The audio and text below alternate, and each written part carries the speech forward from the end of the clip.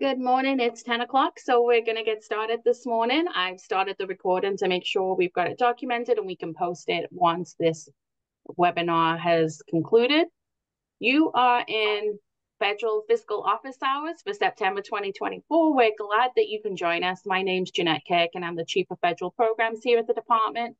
Our team members will introduce themselves as we go through our slides. Again, we have our Q&A chat box available. So if you have questions as we go along, feel free to populate them in the chat. And then there's an opportunity at the end of our presentation to share any questions you have, and we can answer them there also. So our agenda this morning, we have some reminders, some friendly reminders for you, some information regarding ESA reservations, upcoming professional learning, and then we have some team-specific updates. And then again, just a reminder that if you have any pressing topics or elements that you would like us to cover in these office hours, please reach out to any one of us on this call, and we'll be sure to update that and include them in future office hours. We want to make sure that these sessions are purposeful and meaningful to you. So if there are things that you would like us to cover or you would like more information or professional learning on, please do reach out to us and let us know. So some friendly reminders to kick us off. Time and effort documentation is to certify after the fact that the time is spent engaged in allowable activities under the federal program. Time and effort documentation shouldn't certify payroll or how the staff member is being paid. An example of that is I, Sally Jones, certify that I was paid 100% with Title I funds. That's an example of an affirmation statement regarding payroll and not the actual time and effort of the employee. We do have some time and effort templates on the ESEA state resources page. And just a reminder that they are actually templates and they need to be amended and tweaked, changed to fit the SAU's needs. So use the template and then amend as you need to. As you may be aware, we do have Brewman come in to do some training with us on the changing universal grant guidance. So some of those policies that they may be reviewing during that time are written travel reimbursement policies, procurement procedures, procurement standards, and written equipment policy and procedures. So you may want to just take a quick look at your local district level to see if you have those policies in place. They should be in place. They are written required policies. And maybe just pull them out because there may be some revisions that will be needed to them based on new guidance that is coming down the pike. And then our final reminder here in this slide is to invoice, invoice, invoice. We have a good majority of grants that have expiring timelines. So we want to make sure that you can fully utilize all of your funds within those timeframes. So if you have questions regarding which grants are expiring, what funds are available when, please make sure you reach out to your program contact and they'll be more than willing to help you with any of those questions. Good morning. I am Maisha Asha. I'm the Fiscal Coordinator for Federal Emergency Grants. So in this slide, we would like to remind you that the funds that are expiring on September 30th can be obligated until September 30th. However, be mindful of the requirement when utilizing these funds for purchase services, because these services must be rendered before 9/30/2024. Travel and coursework must be completed before 9/30. These requirements may differ for adult education. So we would like you to request to or encourage you to reach out to Megan teacher if you have any question.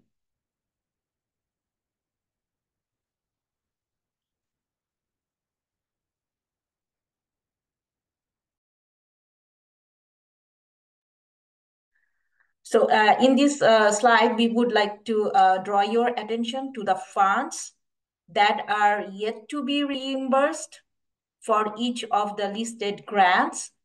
We are aware that for many SAUs, these funds have been obligated and expended. However, reimbursement has not yet been sought from the department. So we therefore encourage you all to submit the invoice reimbursements as soon as possible.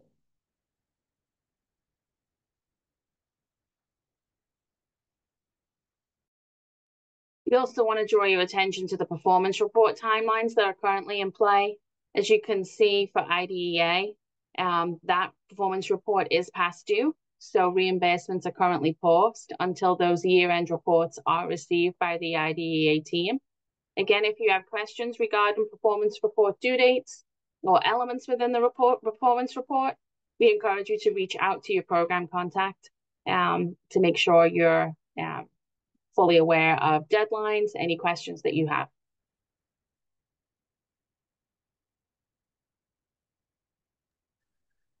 So in this slide, we would like to reiterate that Maine DOE allocated about 16 million state reservation funds to support the projects like Teach Maine, evidence-based literacy, pre-K expansion, and the summer learning and enrichment.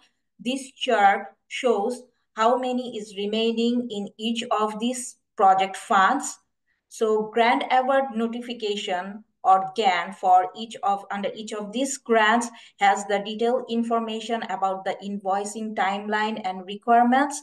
However, we would like you to encourage invoice us as soon as possible.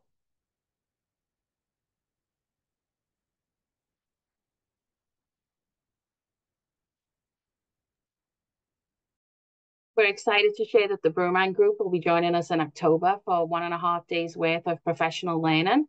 They're going to outline the changes to the Uniform Grant Guidance and EDGAR coming into effect on October 1, which is next week, which is hard to believe. They're going to share updates regarding those requirements and regulations. The cost of the training is free for any SAU member, and registration is required. There are only 200 spaces available. Registration is currently at about 43 people. So we do have some space available. It's strongly recommended for business managers to attend and will also be beneficial for federal program managers. We can provide the link in the chat if you're interested in attending, but please do register in advance.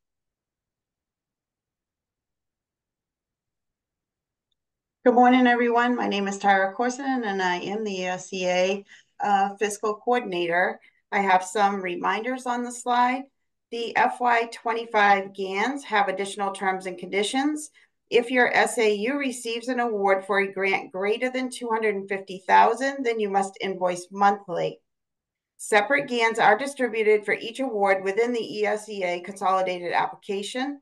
The threshold is set for each award, not a consolidation of all awards. The FY23 ESEA GANs have been updated to reflect the Tidings Amendment waiver received for an additional year to utilize the funds. The Tidings Amendment waiver impacted the FY23 ESEA consolidated grants and the FY24 Tier 3 school improvement funds for schools that did not exit Tier 3 status in 23-24. Please be mindful that the Maine DOE may be denied Tidings Amendment waivers in the future. Therefore, invoicing for expenses timely is crucial to receiving federal funds in the future. The FY24 performance report opens early October, where reporting expenses from the substantial approval date of your FY24 ESEA application through 9/30/24 is required. The performance report will not be approved if the reported expenditures do not align with the reimbursement requests. The FY22 application closeout report needs to be completed before the FY24 performance report will receive approval. To fill out the closeout report, you must go into the FY22 application. FY25 fall monitoring submission window closes on October 1st. If your SAU is being monitored this year, please make sure to upload evidence and submit by October 1st. for the fall monitoring collection window closes.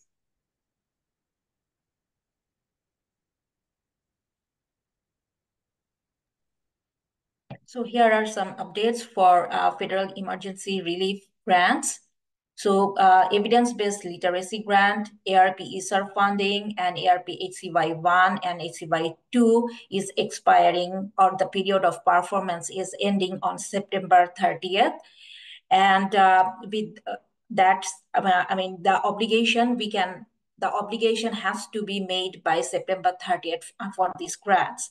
Maine DOE and SAU must close out all the invoicing by December 30th, 2024. Please submit the invoices as early as possible prior to that date, December 30th, for proper processing of these invoices. Any funds not invoiced by December 30th, 2024 will no longer be accessible.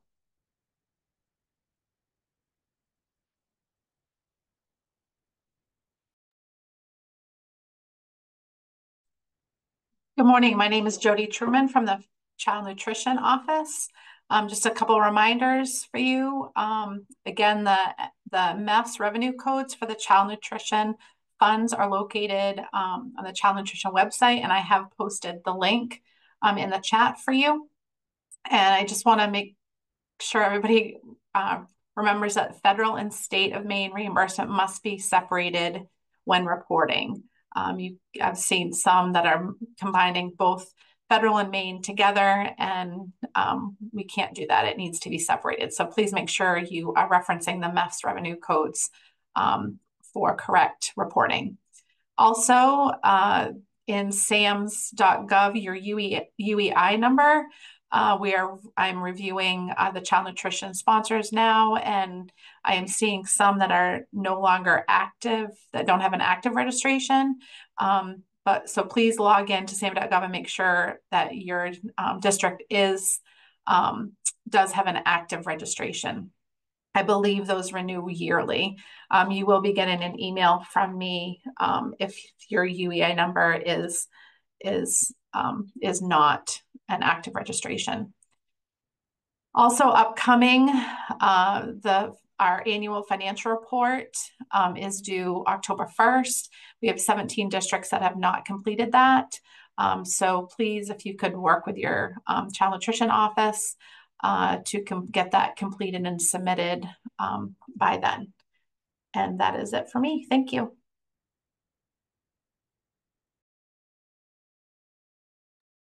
And I am going to read the IDA. FY24 year-end reports are due October 30th, 2024 for the period of 7/1/2023 through 6/30/2024. Sections A and B will not be available until the majority of SAUs have uploaded their fourth quarter financials and they have been migrated. The rest of the report can be completed and submitted. If SAUs are not meeting MOA and excess costs, Maine DOE will send word and work with the SAU to enter allowable exceptions. FY25 IDA applications are due for approval on 9/15/2024. Fall 2024 fall monitoring cohort first submission of evidence due of 9/30/2024. Second submission of evidence due is on 10/11/2024. Third submission of evidence is due on 11/4/2024. SAUs being fiscally monitored or notified. Please reach out if you have any questions. Questions related to that IDEA slide should be directed to Colleen O'Neill or Barbara McGowan. Thank you.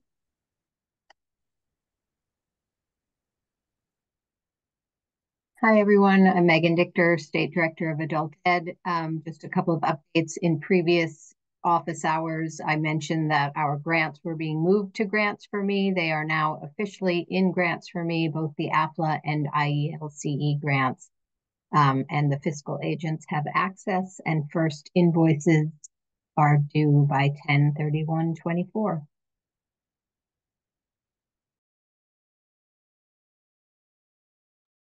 Hi, good morning. My name is Emily Dowdy, and I'm representing the Career and Technical Education team today. I would just have a few reminders. Our industry standard grants, we are continuing to review 2025 applications, and that is happening on a rolling basis. You should not be spending down any funds until your application has been approved, and our team will be reaching out to let you know once that has been approved in Grants for May. We host weekly office hours, and those are held by Melissa Sherwood every Tuesday from 3 to 3:30, and we are doing those on Teams. So if you're a business manager or work directly with CTE, you're welcome to attend and answer any questions. This is definitely more of a drop-in office hours, and we're happy to help however we can. A few upcoming deadlines: September 30th, FY25 industry standard grants as well as middle school grant applications are due. September 30th, we also have as the last day to spend down your 24 Perkins and industry standard grant funds. November 30th is our last day to submit invoices for reimbursement under FY24 Perkins and industry standards grants. If you have any questions, feel free to reach out to Melissa Sherwood, and her contact information I can put in the chat.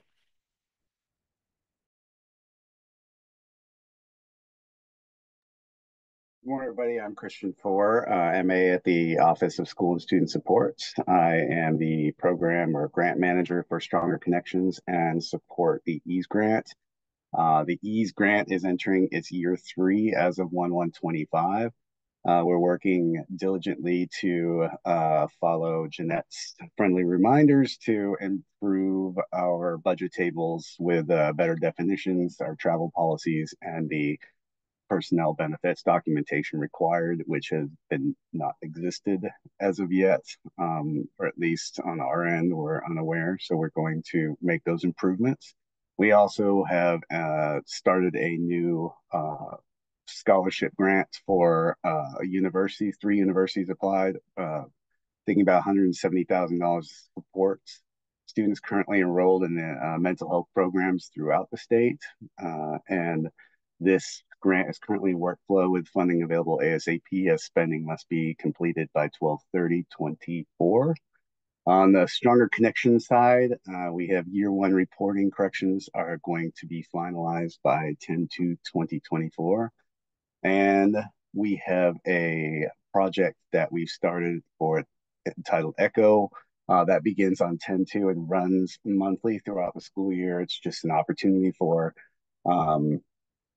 people working in districts to meet as a community and discuss issues and opportunities to make better connections in their community.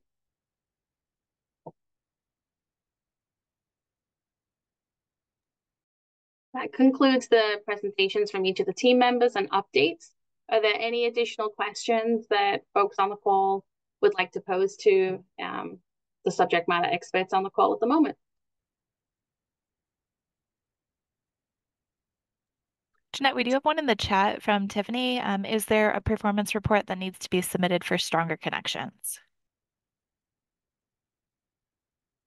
There was a year 1 report that needed to be submitted. It wasn't official, but it was completed. There are some revisions I'm going through that needs to be due by next week, but it's all being taken care of. Thank you. And then Wendy, if you can direct your question for IDEA to Colleen, I think that would be helpful. And we can make sure that that is also shared with the rest of the group. Lisa, did you have an IDEA coding question?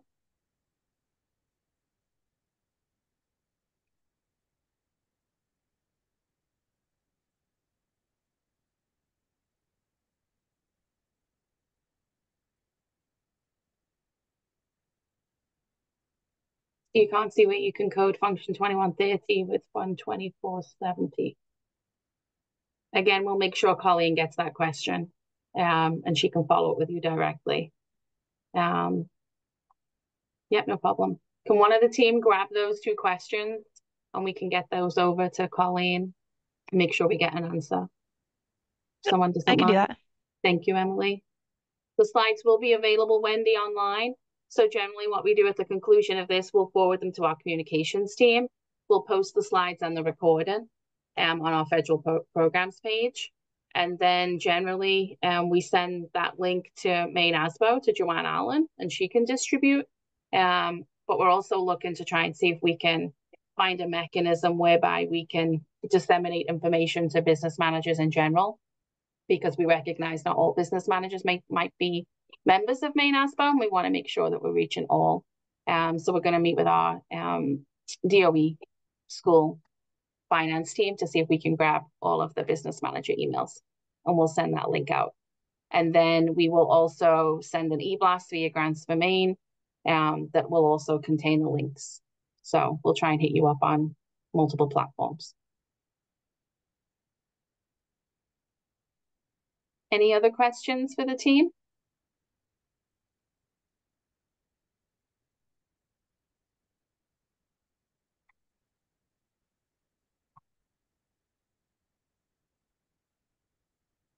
Here's a list of the office hours. We'll make sure those links are active in the slide deck. So once they're in a PDF, you should be able to access them. If you want to register for them, a good majority of them at the moment are drop-in, especially the federal emergency relief programs. They're focusing very heavily on invoicing at this time. So if you have questions regarding any invoices, any backup documentation that you're required to submit, they are drop-in office hours. You can receive support regarding any invoicing or any other questions that you have. So a lot of them are standing office hours, so feel free to join those. And then we've got our RC team, special services team, that will be providing a link for their upcoming office hours. So we'll make sure that that gets updated. We have all of the contacts for the programs that you see on the screen that have shared updates today. So in a quick, easy snapshot, you have everyone's contact information at your fingertips. That's available here. And then again, you can always find us online using the following platforms. And if there are no additional questions, we can end our webinar today, and we hope to see you next month. Have a great rest of your day.